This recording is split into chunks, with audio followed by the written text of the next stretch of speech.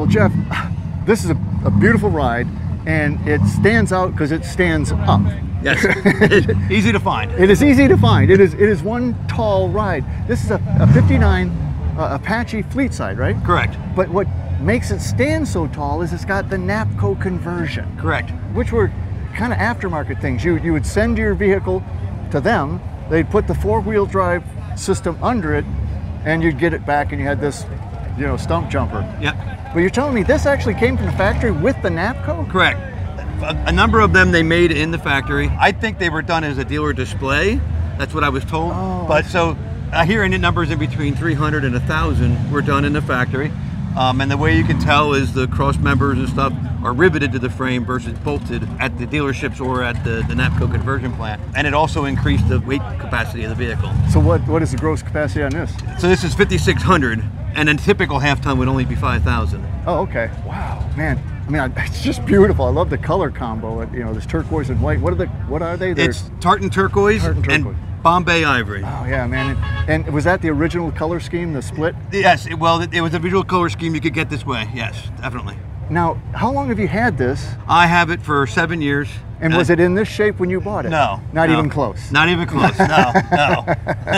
Did a little work on it, right? Yeah, a little bit of work. Yep. Now I was talking actually to your former teacher. You were a Votech student. Correct. And he said, "Oh yeah, you got to meet this guy." I said, "Well, did he build it?" He said, "Well, he did all the mechanical." And then your teacher's the guy that actually shot it, He right? did, yes. Yeah, and he was a building trades teacher. He's not even a oh, really? auto body. Yeah, yeah. So I'm an electrician. Oh, yeah. So now I'm totally confused. Yes, definitely.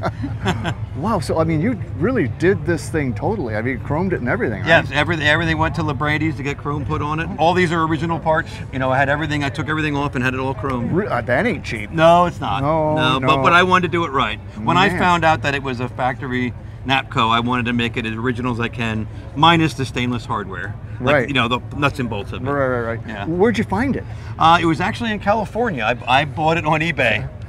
From California? Are you from up here, upstate New York? Or? I'm from Pennsylvania. So California to Pennsylvania? Correct. Wow. Well, being a Western truck, was it pretty solid? Most of it was solid. The main reason why I bought it was because it was complete and the frame was in good shape. There was a lot of body pounds that were cut out, and we had to do a lot of cutting and welding, and I learned how to weld a lot better. Yeah, well, you know, and for an electrician to weld, that's not bad for an electrician. That's what I always say. It's not bad for an electrician. But it's great, and she is tall, man. Yes. You almost have to have a step stool to get up in it. Yes. But you really did do everything right. That looks like original fabric. I tried. It is the original combination that would have come with the vehicle in a deluxe interior. And we had painted the interior of the cab a year before we had the fabric.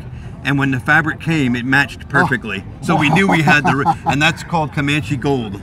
That's really? an original color, yep. I mean, that's the same instrument cluster as in a 58, yep. Right? And that's the original instrument cluster. Oh, yep. No kidding? Did you have it redone? No, yep, I had it over at a shop, and they fixed the odometer, and they made it, but it did work when I got it, so. But they re-lettered it and everything. Yeah, they did a great job. And there's the Napco, you know, tell you where you are. Yep. And your gear selector. Correct. Man, it's just, I mean, this thing is like a showroom truck. I bought the factory assembly manual, and it was my Bible for 3 years. I wanted every nut and bolt exactly the way it was supposed to be. It looks to me like you got them that way. And you obviously did the bed. Correct.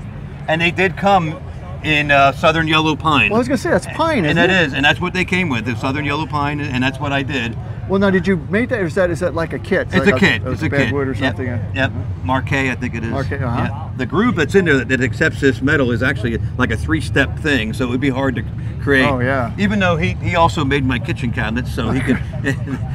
we could have done it, but we just chose not to. Right. Well, how about all this side trim? That's stainless, isn't it? It's all stainless, yep. And that was all in good enough shape to just buff out? No, I had to get the stainless. That I had to buy it. But that is NOS. I found it. Are you kidding? A friend of mine found it online, and I bought it instantly. It's the most expensive thing on the truck. I was going to say, that ain't cheap either. No, that's the most expensive thing on the truck, for sure. Yep. Well, it looks fantastic. Oh my gosh. Yep. It really is like a showroom display vehicle. Which I tried to make it as exact as it could be. Oh my goodness. Look, let's go up and look at the engine. Great.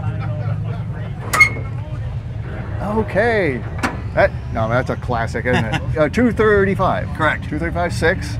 It's got the single barrel, right? Correct. What's this thing over here? That would be for vacuum. In these years, you could have vacuum or electric wipers, and that would be the vacuum port. Oh, so it's capped off and you've got electric? Right.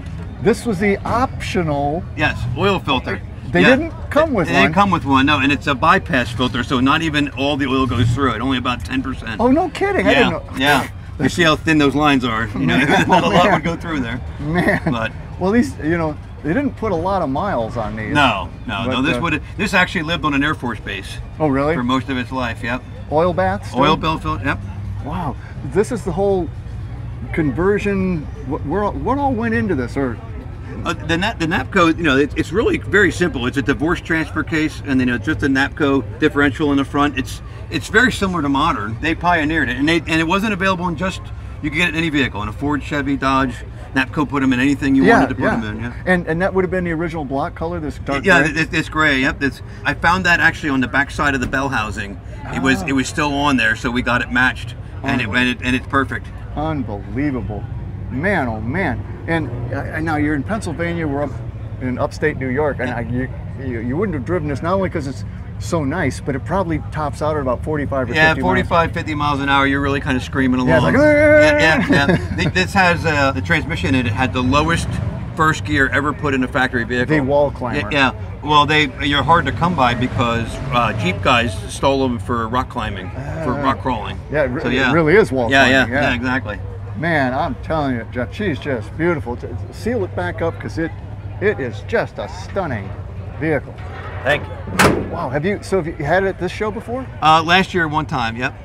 And is it a hit wherever it goes? It is, because it's so tall, it stands out, the colors are right, it's just really, and nobody has one. You see two-wheel drive ones, but you don't see the four-wheel drive. Well, it really was, because it was sticking up so high that I went, what's that over there? Let's go look at that. It's not hard to find when you're in the lot. You're like, oh, there's my truck. The hood's taller than anything. Man, so 59 Chevy Apache Napco conversion, no, Napco from the factory, four-wheel.